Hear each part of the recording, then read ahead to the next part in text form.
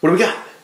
Well, you brought it, but it looks like whiskey. Oh wait, we got this together. It looks like whiskey. This was a New Year's arrival. Yes, it was. Yes, from one of our fine friends. 1792. The 1792. The 1792. Who makes this, by the way? This is the Barton 1792 Distillery in Bardstown, Kentucky. Okay, so it's a Bardstown whiskey? Bardstown whiskey. Okay. They are a brand new distillery. They've been owned by Sazerac since 2009. They are the oldest continually active distillery in Bardstown, Kentucky. Really? Interesting. This is their small batch line. It is at 93.7 proof, 46.85. And this was originally a small batch and an 8-year, and they took away the age statement, as most people have. And what they say instead is, named in honor of the year Kentucky joined the Union. 1792 is made from a marriage of a few select barrels carefully chosen by the Master Distiller.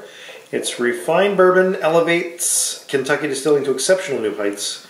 Celebrated by whiskey connoisseurs worldwide, the subtleties of 1792 make it incomparably brash and bold, yet smooth and balanced. Okay. I love the color. It's a great color. I haven't had this in a long time. You know what, the last time I had this? I think it was pre-blog.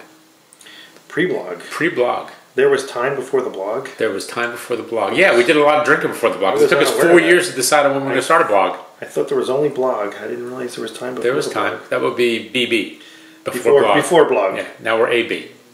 After blog. Or no, actually this is DB. During blog. During blog. During blog. So, During blog. Shall we? We shall. Sir. Cheers. Cheers. Ah, a nice ring. That was an okay ring. We could do better. Fine. Fine then. Wow. It's got a bigger nose. We just had a little bourbon before that was a little bit, 40% to 46.85. Yeah, there's a difference. A bit of a jump. Very rich and caramely. Yeah, it smells like it's going to be a thicker. You think? A little thicker. Thickerer? Thickerer. Thickish. It smells good. I'm going in. I almost get like an apple pie note. Yeah, I can see Getting like a nice, like rich. Like all your baking spices. Like a nice dark, very cinnamony apple pie. French apple pie. How about that? French apple. Oh oui. Even a little raisins. No raisins. Oh. Ooh, chew your whiskey. That's got some oomph. That does have some oomph. Oh. That's like some dark sugars in that one. Tip of the tongue hot too. That's like, I'm getting like brown sugar. Yeah, like caramelized brown sugar. Yeah. You know? Sugar in a pan with butter. Delicious. Boy, that's something. Okay, so we go back to the pie, right? Yeah. So you know, like when you put the brown sugar into the pie and all that, the stuff that bubbles up to the top, that cracks through the crust, that burns around the edge. Boom! I get a little of that. They scooped that up and threw that in. Now we need like a scoop of vanilla ice cream. I bet this will go good on vanilla ice cream. I think that's not bad. Boy, that's pretty good. Did they give a mash bill?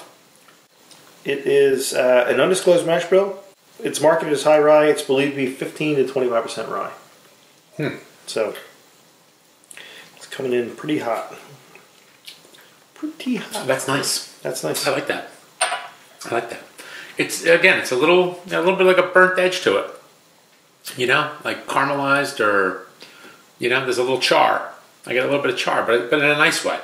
It doesn't taste like it's like burnt. It just tastes like it's got the caramelization thing going on. That's not bad. Yeah, it's very pleasant. I give it like an 89.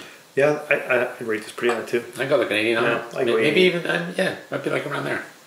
You know, you take that first sip and it kind of tamps it down for you. Yeah. I'm not getting tamped down. Still a lot of spice to it. Yeah, no, it's good. It's all up front. Yeah, it's nice. A lot of it's up front. A little bit of a finish, not very long. There's like a little tiny touch of bitterness at the end. Yeah. Just a little bit, but not bad. You sure that's not just you? You're a tiny touch of bitterness, I don't need whiskey to be bitter. That's just my natural state. Bitter and angry. Angry and bitter. I am an Amara. I am an Amara. I am a walking, breathing Amara. I am Fernet. But, yeah, that's good. I like that. Thanks for sharing. The price points in that 60, 65 range, somewhere around there? That's about that's about where you want to be for? That's about fair, I guess, right? That seems pretty fair. I mean, less is more, but, this is the going rate these days. Whiskey ain't cheap. Small batch with a higher ABV. Yeah. And I like the bottle. Mm-hmm. It's a fancy bottle. It's pretty. They changed the labeling though. It didn't used to look this way. It was always like the same shape. They changed the label. They changed the lettering a little bit. They used to call it something else. No, I think it was 1792. Oh, well, I don't know about the small batch thing, but there was a 1792. No, it was 1792, and they used to call it Ridgewood Reserve. Oh, I don't remember that. And they were sued by Woodford Reserve. Oh. And they lost. Okay. So then it became Ridgemont Reserve. Okay. And then they did away with that completely and just called it 1792 now. Okay. So the labels have gone through some gyrations. Right. Iterations. Sorry.